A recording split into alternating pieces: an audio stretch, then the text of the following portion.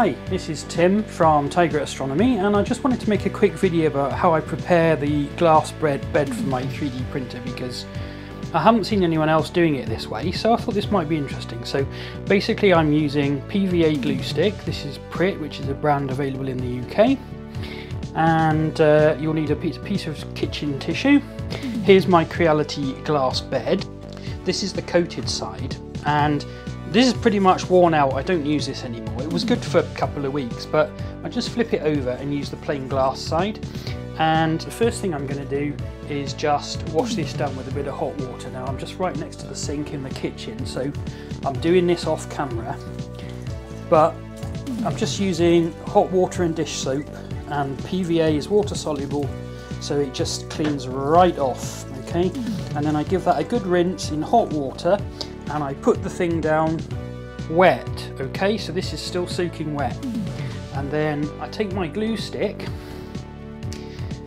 so this is warm and wet, take my glue stick, wind it out a little bit, and then just whack it on like this into the warm hot water, both directions, okay? And hopefully you can see there's a good old film on there, but it's quite lumpy and it would be pretty unpleasant to print on. So now I'm taking a sheet of tissue paper, fold it in half, fold it in half, fold it in half, fold it in half, and then I'm going to use that as a swab, and I will just wipe like this gently, and this will smooth out the glue and take off the excess water, okay? And then I'll go maybe the other direction if there's any lumps, okay?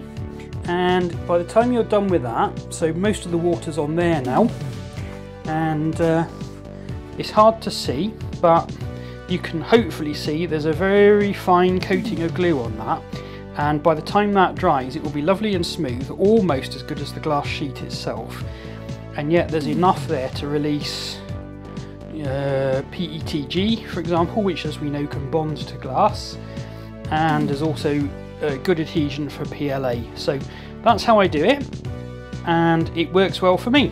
See what you think.